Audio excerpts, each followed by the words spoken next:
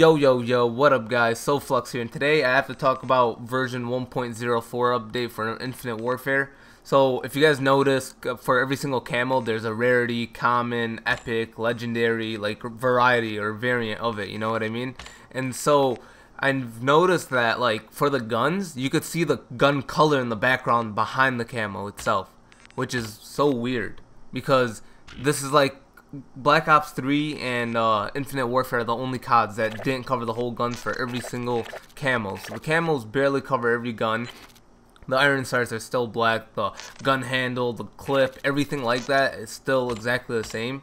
And the only, I guess, the only part of the gun that's changed is like 2/3 of it.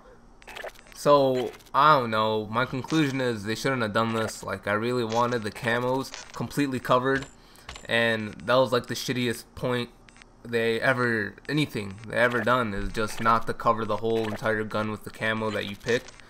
But whatever, you know, shit happens. And another thing I want to talk about, they ended up changing like the little colors of every single slot. So when you're creating class, instead of those gray colors right there, 10 out of 10, it'll be like blue neon. And they also added infection, which no one plays at all, to be honest, barely anybody. But hope you guys enjoyed. If you guys did, leave a dislike. That really helps my channel and it shows me that you support me a lot, you know? Peace out.